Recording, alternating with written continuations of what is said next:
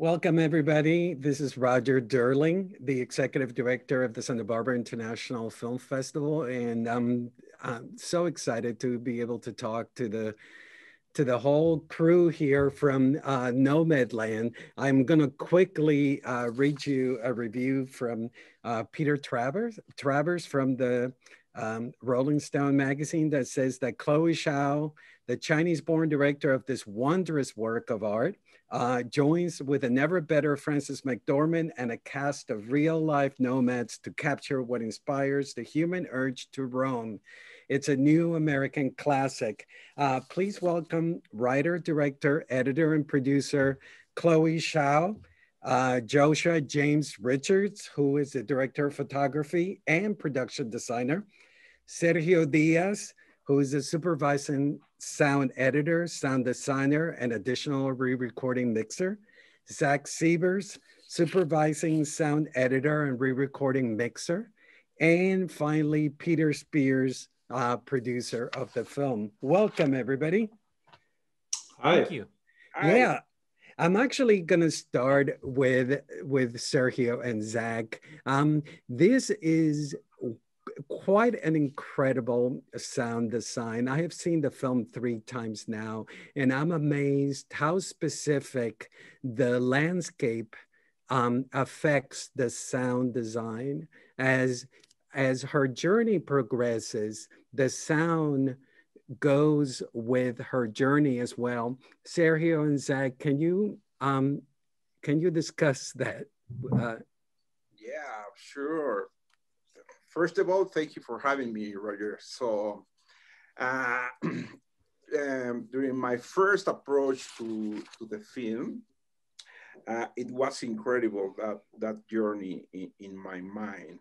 And I was thinking to do an organic soundscape for the film and following Chloe's idea. So the most important was to preserve these kind of real textures in every single space and season, because we go through Nevada, Arizona, Dakota, Nebraska, and all that places. And we should to make with very specific with the layers of sound and be authentic and at the same time immersive sound design. So the idea was to build a real specific sound and try to find a very good atmospheres in the whole universe of this film, because we know that there's a thin line between fiction and non-fiction, and build the sound design around that thin line. It was the most complicated for us, but I think we do a great job. Yeah, Zach, I want to use a specific scene so you can talk about the sound. Like I'm so blown away by the scene where she is playing the flute, and then we hear the sound outside, the wind blowing, and then we hear also her body. Can you talk about sculpting that sound design? Sure. Yeah. Well, that's a great scene because it's I think a great example of what we were dealing with aesthetically, stylistically, and in terms of the materials that we had to work with. It's an excellent example of that. But we started with a really wonderful production soundtrack that Mike Wolf-Snyder recorded. He really captured the performances in the film beautifully. That is largely as beautiful as it is, not just because of his skills and his approach, but also because the framework that he was recording the sound in, which was really Chloe's sort of idea of how she likes to film these kinds of stories, really allowed for Mike to get into the scene and to really capture.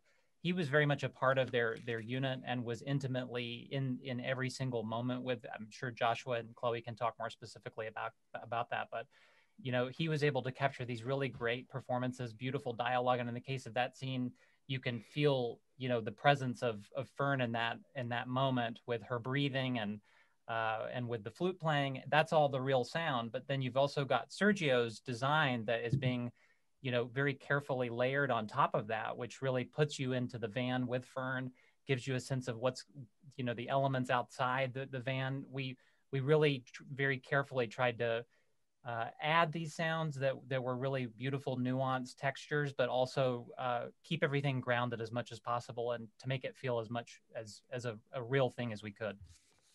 Josh, I have to ask you, the shot that it still takes my breath away is the long take at the Wells you know, van camp, and where she walks and early in the morning and through the camp. Can you talk about how that beautiful shot came about? Sure. No, thanks for bringing it up, because I mean that was such a group effort. Again, like such a good example of the way the crew had to come together on Nomadland to capture exactly the kind of light that Chloe and I would discuss for a given scene. I think early on we'd I don't know when it was, Chloe, but the reference of Bound for Glory, Hal Ashby, that really famous, one of the first ever true Steadicam shots, and just the way that those shots kind of serve both environment and character. It just seemed a great way to sort of bring us into this community in the desert. And then it was just I'd noticed the light a few days before, the way it disappeared over the hills. So we had kind of almost like an extended magic hour, added about 25 minutes to what's typically magic hour. But I wanted that like kind of the hard backlight. So we just made a note of exactly when the time of day was. And we waited diligently and patiently. But in the meantime, Peter and the production crew and Mary, our AD, were working very rapidly against the sun to get all our nomads and just get everything in, create the depth that we wanted for the shot and give people specific actions. And we rehearsed it like you would any long take like that, I suppose. And then Fran kind of gave it we didn't know exactly the route she would take, but kind of a general direction. And then you just sort of let it go and hope for the best. But Josh, when you were planning it and when you were capturing that glorious moment, did you understand that this was a very powerful allegory about Fern and her journey? Well, I was also inspired by like the Hudson Valley painters like Beardstad and stuff, and the way that there's always this particular quality of light, or the sun's always like setting in the west, isn't it? And there's this decay in the foreground, and there's a beauty to it, but also a melancholy. So am I aware of that? I'm not sure, but Chloe and I we're always discussing light in terms of emotion. And when you're working with the natural elements, which I love to, I find there's much less of a sort of cosmetic feeling that I see seeping into a lot of cinema, like modern cinematography. And I guess I have an adverse reaction to that. So I love shooting natural light, and especially with a director like Chloe, who's always considering it from a character's point of view and how you can add emotion to, the character's place in the story in that moment. Peter, let's bring you in, and if you can tell us, you and Frances McDormand optioned the book rights. Can you tell us the genesis of the film? Yeah, well, the genesis of the film really begins with the great book by Jessica Bruder, and that we were made aware of by actually my husband, who's an agent, had seen an email blast that the book was being represented by the agency, and he sent it to me and thought it might be interesting. I thought it was great and beautiful, and sent it to Frances. Frances had, and I optioned the material, and almost sort of concurrently, she had been in Toronto for the Toronto Film Festival and saw the writer. She had slipped out of doing some press and so snuck into the movie. And she called me afterwards and she said, I think I found the person that would be a great fit for this material. So we got together actually the day of the Independent Spirit Awards in 2017.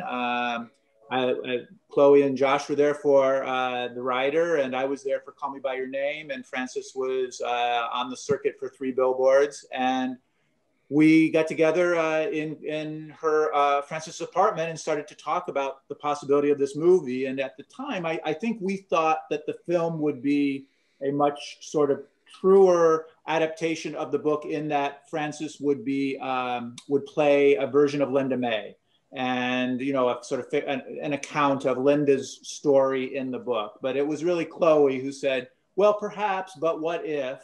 And she was already starting to think about how the story could be bigger and broader. And in fact, the very next day, she had Googled Rubber Tramp Rendezvous and realized that the next day was the last day of it happening in Arizona. And she said, I'm going in my car tomorrow. I'm gonna go check it out. I'll send you messages from the road and let you know if I find anything. And that was really the beginning of the creation and her creative process as she went deeper and deeper into this community and brought us along the way. And Chloe, I mean, us cinephiles know about your unconventional approach to and your process, but if you don't mind telling our viewers about how you approach this film and the fact that you have Frances McDormand and David Strathairn are the only actors, correct? And everybody around it is actual real nomads. Yeah, also Melissa Smith, who played Fern's sister. She is an actress as well. Correct. So would you mind, telling? Yeah, of course. I think just, on what Peter was saying, that we were thinking, they were thinking maybe Fern will play Linda May, but then, when they sent me the book, Jessica had done an incredible job. I mean, there's a through line of following Linda May, of her struggle and then eventually getting land, but there's so much more in the book. There's one chapter, for example, is called Empire, right? And it's about Empire, Nevada, the entire chapter. And I was reading that chapter, and the whole chapter on Corsett, Arizona, and the whole chapter about working at bee harvest. And in my mind, I go, how are we going to be able to include all these interesting things that she found, that really, she was capturing a time.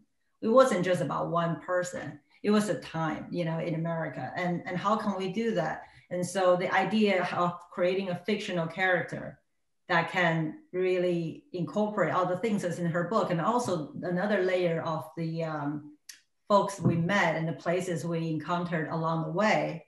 And then another layer on top of that, which is Fran, generously sharing a part of her own life as well. Because for me, it's almost impossible if Frances and David would not share part of their own life and allow me to create characters that are a version of themselves, right? And you probably have read a little bit of what part of Fern is Fran, and even for David, the young man that played his son in the movie is his son.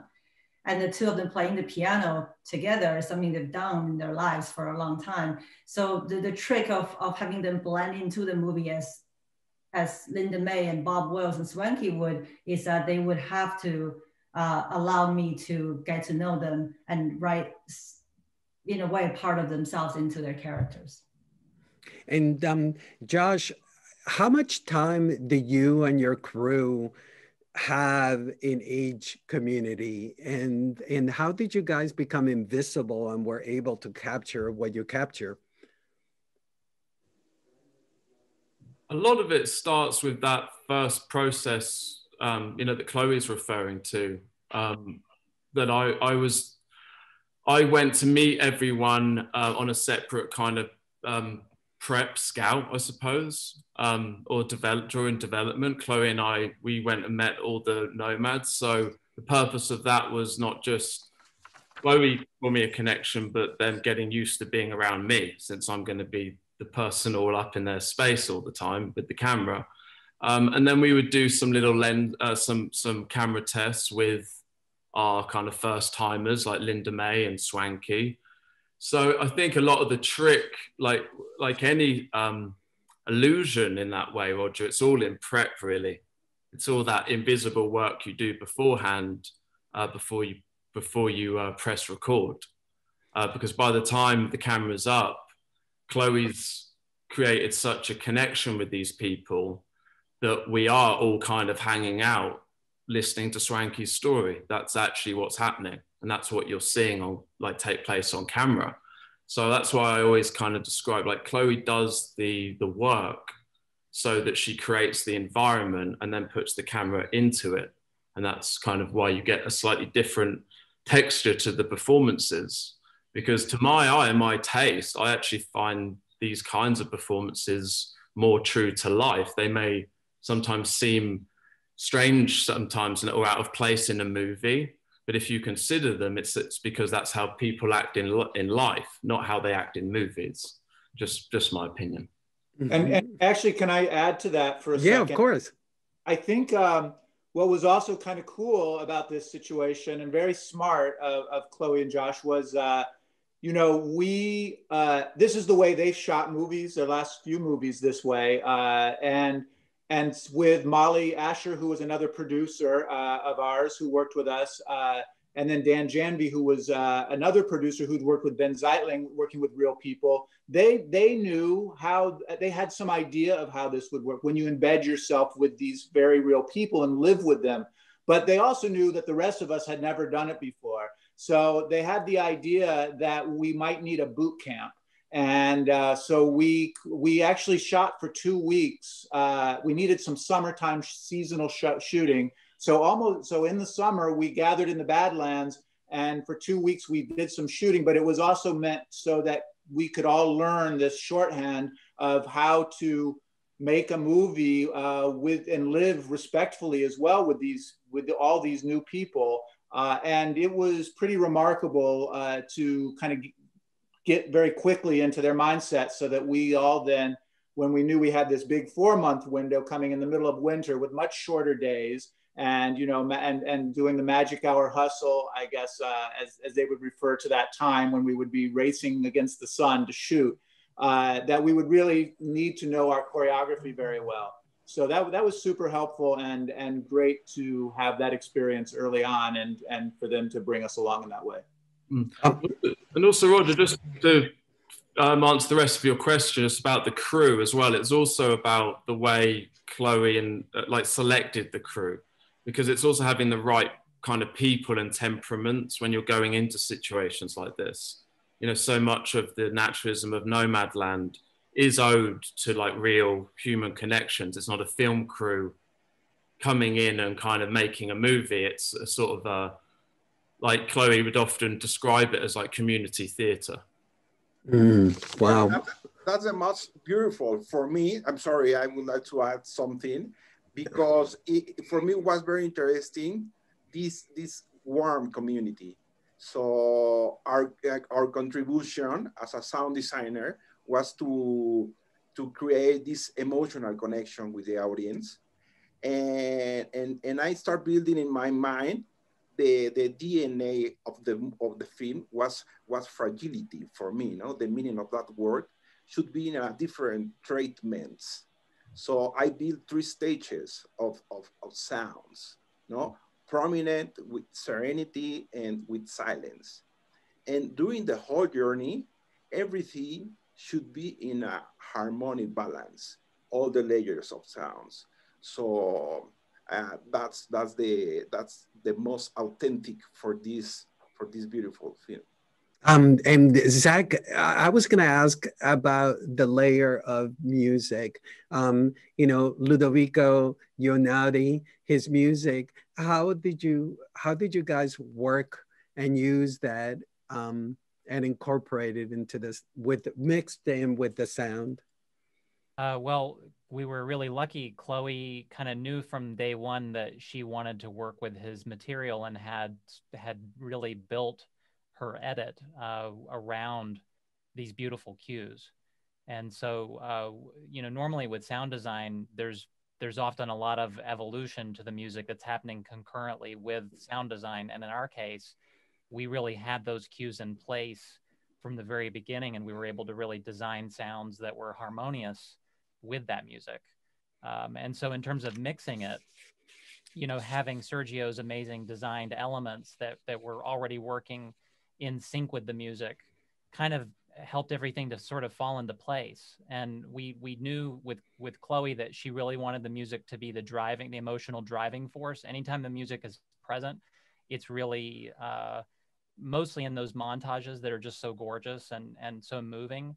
And very, very few times in the film do we ever hear music playing in a scene. So it's really, for us in terms of the mix, kind of presenting the music in all of its glory, and then coupling it with sound design that just feels right for what we're seeing on screen. Chloe, you had so I understand you had a screenplay, but you were improvising as well as you went along. Is that a right way to put it? Yeah, I don't think I would ever be able to log a screenplay. Sorry. No, I love that. Are you kidding me? That's a must-have for 2020 Q&As is your dog barking. Anyway, that's Rooster. I don't think I will ever be able to log the screenplay until towards the end of the shoot, because maybe I was educated in a different way of filmmaking, because the idea of a screenplay that's workshop to perfection, and then achieving exactly that with a very skilled,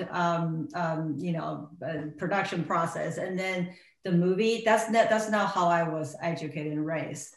So, but some of my favorite movies are made that way. I definitely love that type of filmmaking. But for me, I need the real life to inspire me as a writer. And sometimes that real life doesn't happen until we all get into this little organism of a film production, and the actors, and we get to set, and then things happen. So I watch dailies and I would write new pages and the story. But I've learned from my first film is that in order to work that way, you have to have a very strong emotional arc for your lead character, a very strong foundation.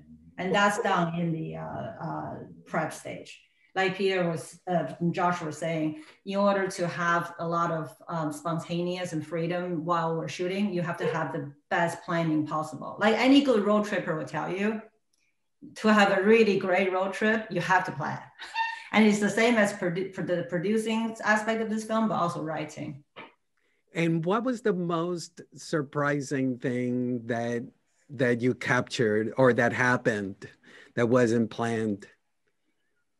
Ooh, Josh is thinking too. I can say that Derek, the young man who with the tattoo, but you guys should talk more about him. I just have a really quick version of that story, which is it was a young girl named Echo who's pregnant. That was in my script. And as Hannah Peterson, who done our street casting for us, and she got out to look for this young woman. And then in one of her videos, there was Derek talking. As soon as he opened her mouth, his mouth started talking. We were like, what era are you from? Please be in our movie. Josh, yeah, go ahead, Peter. Well, I was going to say Derek was great because, that's not a costume. That is Derek. That's the way Derek looks and lives his life. He's been riding trains.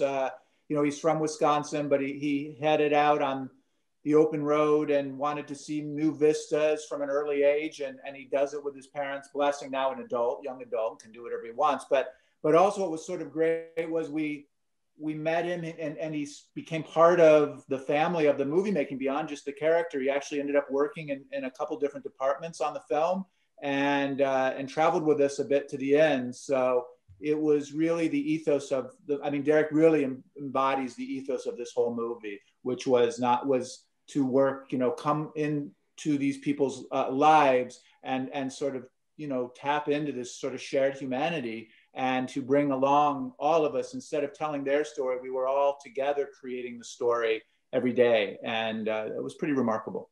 And speaking of Derek, go ahead, Chloe. Go ahead. Plus, he might have been the only one that can fix a flat. Yes, there was that too. And so something like the Sun at Number 18, which is, I've seen it a couple of times now, your film, and it always gets me so emotional to listen to Shakespeare. So that's something that came afterwards, after you met Derek and Chloe? You know what, the script has changed a lot. At some point, I think even towards the early, when we started production, it was still Echo and there was no sound. And it was during the shoot after we met Derek, and there's something about the way Derek speaks as well. It's like oral history of, you know, and then Fran, and again, the more we work with Fran, the more we discover Fern, the more we realize like how much Fran can we bring into Fern. You know, so then as we went on, and it came out of conversation with friends, that, you know what, you need to do Shakespeare. and she teaches, you know, she's Fern is a teacher, English teacher in Empire. And then once we shot the scene with a young girl in the sporting goods store. Right. And we got to do this again. We're going to call back to this. And it's just perfect. After meeting Derek, I feel like he can handle being in a scene when Fran is citing Shakespeare. You know, he will be right in the right place. Yes, Josh. Roger, going back to the Western as well, isn't there something that often pops up in those films a bit, the relationship with the old world? Like in My Darling Clementine, there's the old theatre actor, isn't there? And oftentimes that's sort of an archetype in Westerns. It kind of reminded me of that as well. Which I have to ask you before I forget about the last shot of the movie. And The Searchers is one of my favorite movies, and you obviously have the iconic shot, the frame, and going out in the wilderness, and the last shot of your film, you know, she's contained inside the home in Empire, and she walks out. You know, can you talk, Josh, about that shot? I could say what my thoughts are on it, certainly, but I would like it to be open to interpretation, obviously. But I mean, Chloe and we do like to push the way films are made, and kind of almost challenge that, like the roles on sets even sometimes, but we also like to ground things in a kind of cinematic tradition. And, you know, and it's really exciting to kind of draw on these older sort of this older cinematic classic language and bring it into a really kind of modern way of making films. So yes, everyone knows the opening and closing shot of The Searchers, but this is about what's different here though. We still have the woman looking out, but this time there's no wanderer coming in between the winds. There's no Ethan Edwards anymore. Fern is completely alone in this landscape, which by now is fenced in. The wilderness is now completely tamed. In fact, it's completely decayed and defeated. And instead of the door closing and us being inside the homestead with the wilderness outside, it's the opposite. Fern, the woman this time, chooses to go out of the open door into the freedom of the wilderness. And that's where she can find her new identity. And that was, Chloe's laughing at me. That's really beautiful, but I will tell you my version of that, which is, I've always written, ever since I've been to Empire, stepped into that house doing prep. And I was like, the film has to end with her walking out. Obviously, as an editor, I made a different choice. There's another shot after that. But I was like, that's the shot. And then once we get to set, I describe it to Josh. He's like, that's a dolly shot, and we don't have a dolly.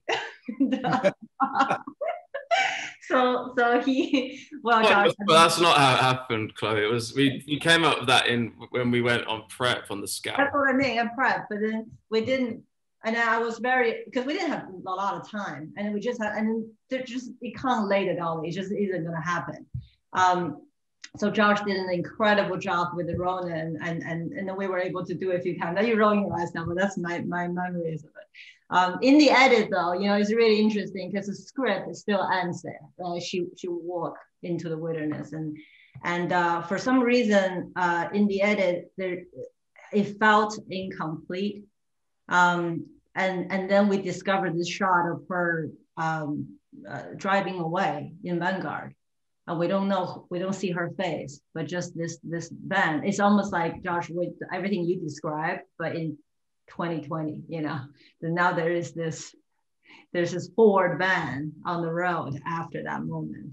And Chloe, you edited the film as well. Are you editing as you are filming, or is a process that happens completely afterwards? Yeah, I think I have always done the first cut of my film if I'm not the sole editor. And I realized that because I grew up wanting to be a manga artist, I wanted to be an animator. So in my mind, I didn't write in words first, it was always drawing pictures. So stories always told picture after picture. And so even when I'm writing the script and directing, I'm constantly editing in my head. And that's why my script might feel a little thin sometimes, because I'm literally editing it in my head as I'm writing. And then on set, the reason why Josh and I have such a shorthand, because he's seen me working in the edit for 2 films, and he knows how I'm going to edit the scene. So he's giving me all that extra stuff. And instinctually, I call it's a wrap for the scene only when I knew there's enough for the edit. And I can't quite process exactly what it is until I get on Avid. That's why it's very scary for me to let go of that, because a lot of times I don't quite understand why I made the choice on set until I went into the edit and understand why I did what I did.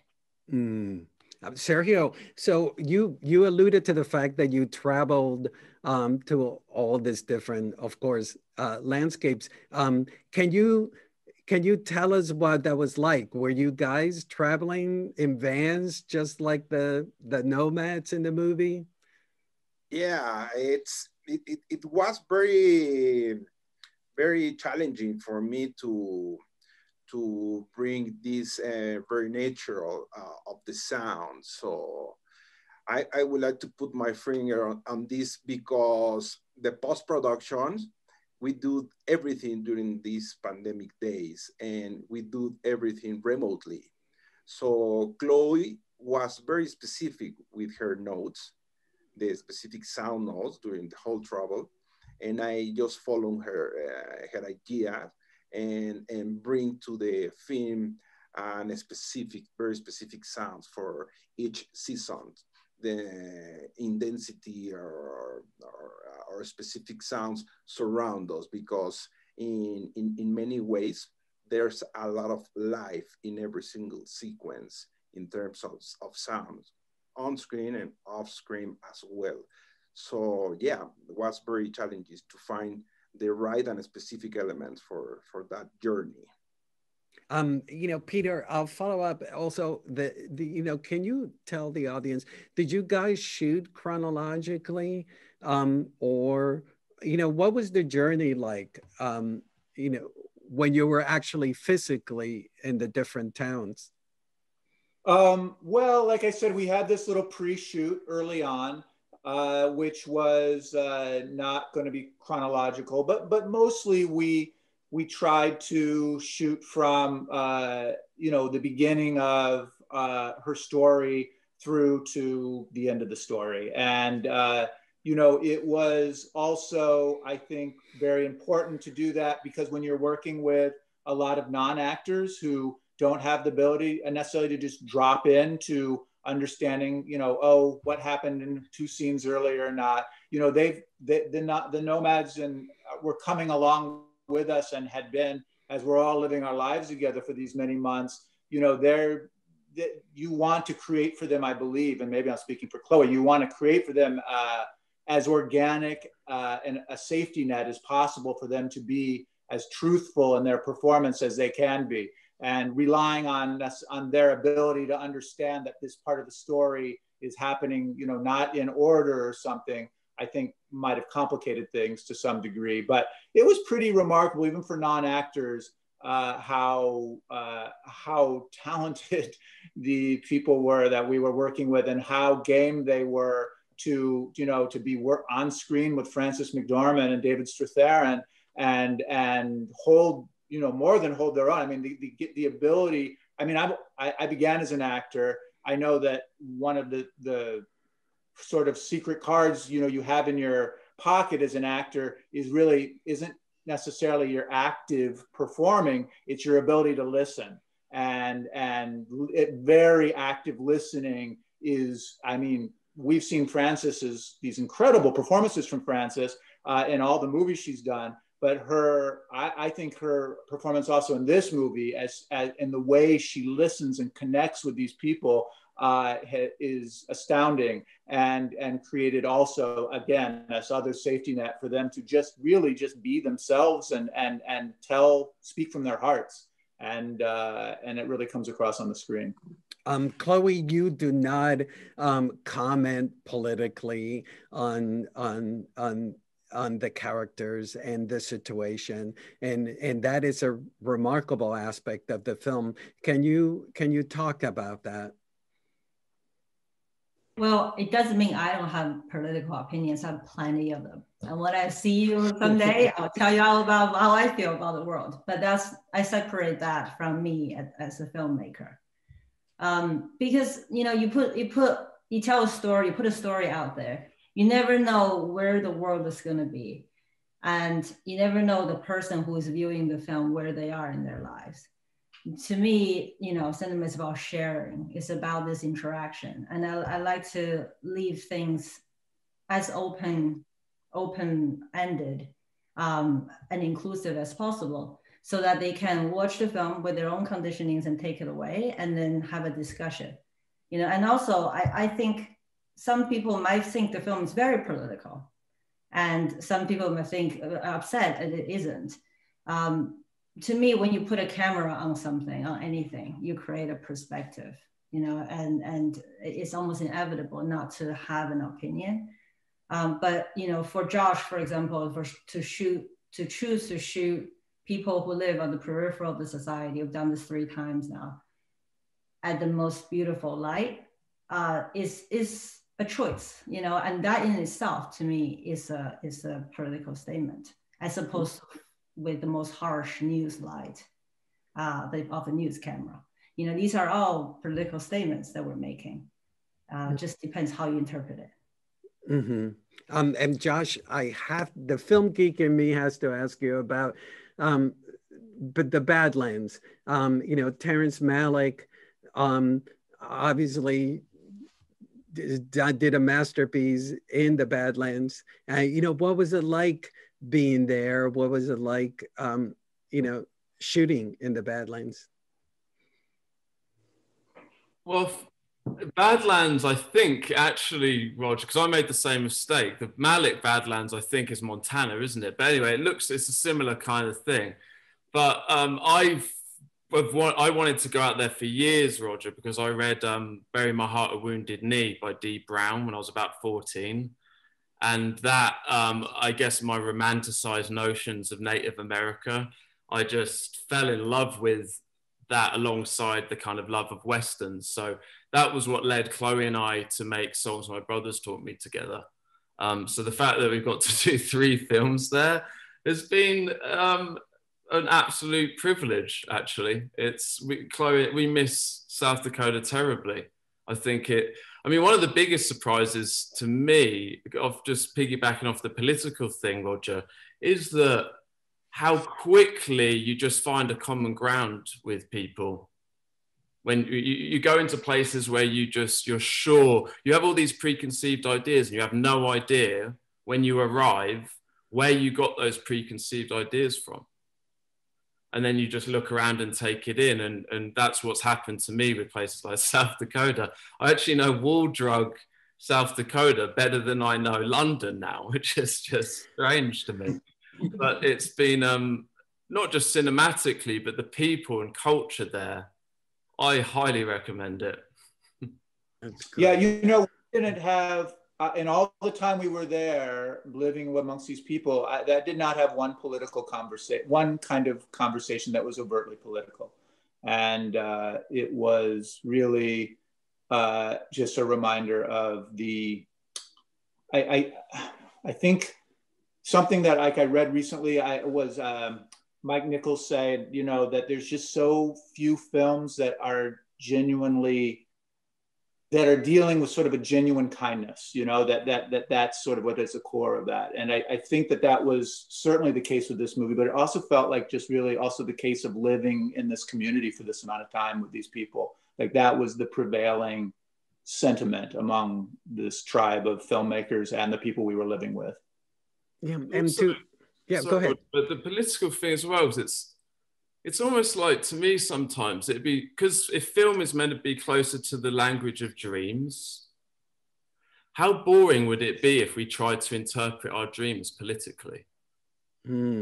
How boring.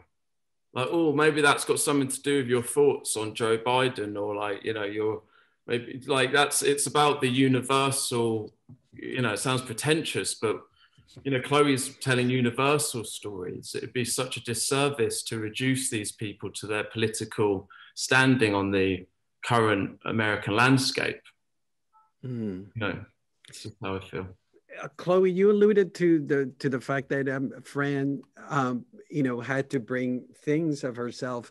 So the plates, the pot holders, those are actually her belongings that she brought along? Well, the plates were, we found them on Etsy, and it was the same print as the ones that her father, the same story, you know, her father gave it to her from school. And Fran started making pot holders at the beginning of the shoot. And I don't know, she probably made over 50 pot holders throughout the whole shoot. Every time they cut, she's ready to make a pot holder, and she's handing out. There's a bit of Frances McDormand pot holders everywhere in the American West in someone's house. She's left a trail. And last but not least, and it's a question to all of you. You know, this movie is so of the moment because in despite of COVID, we all are undergoing what Fern is undergoing, and we have to learn to be okay with what is happening. You know, can you tell us, did you guys, you know, how do you feel? You've been with this film for so long and haven't seen it evolve during this period. You know, can you reflect on that? You guys go first. Peter? Well, I was going to say, you know, we certainly had no way of knowing when we started the process that we would be at this moment. And yet it was, people sort of, at the same time, I would say, I mean, it was there, and it was there, this sense of people feeling and being marginalized, of this sense of folks not sure what the next day was going to bring. I mean, is not, it's compounded certainly now, but it is something that's been happening certainly since 2008, if not before. And so I think it is, I think Frances and I from the very beginning believed that this was going to resonate in a certain way, and we're hopeful that it would. It certainly did for us when we read the book. And it felt real and true, and it didn't feel like a historical piece, and it didn't feel like a fantasy piece. It felt as real then as it feels certainly now, but certainly the ability that everyone has had a moment to stop and to take note and to waken up to this shared sort of feeling. And again, I say this sort of shared humanity is certainly wonderful, and a great, and it's not wonderful that it's happening, but it's wonderful that the movie should be speaking to people in a way, and to more people than perhaps it might have then. So we're very, I mean, I speak for Frances and I I hope for everyone who made the film, we feel the responsibility of and the honor of being able to tell this story right now and have it live now out of our heads and hearts and live in the heads and hearts of all of you guys who come and see the movie now, and you'll take it on, hopefully, with you all on your journey. Zach, let me hear from you. Having worked on the film, how does it feel now when you reflect on it? It's one of the best experiences of my life. I mean, it came at a time that, you know, I didn't think there was a chance that I would be a part of a project that was actually being made, much less one that had such heart and soul and was being made by filmmakers who were just such beautiful and loving and supportive people. And if you had asked me 9 months ago or 8 or 7 months ago if something like this could have happened in the midst of COVID, I definitely would not have thought it was possible. But it was medicine for the soul at just the right time for us, not just in terms of the storytelling, but also the process by which we made it and the way we all got along and how the family aspect of making the film really felt so great the whole time. And Chloe, I would love to hear what would you like the audience to get out of seeing your film? You know, it's been a tough year. You know, beyond the pandemic, so much has happened to all of us, and you feel the weight, whether it affects you personally or not. And that's how Fern is when you first met her at the beginning of the movie. You know, and that's what many of the people we've met out there had gone through back in 2008. And you know, the way of life that as we know is gone, and it's just never going to be the same, but it's okay. And that was definitely a healing lesson for me, almost prepped me for the pandemic. And, you know, the little things, the little triumphs that we have in life, you know, the Buddhist monk would say, chop wood, carry water. Fern makes her breakfast and does laundry. And that's good enough for today.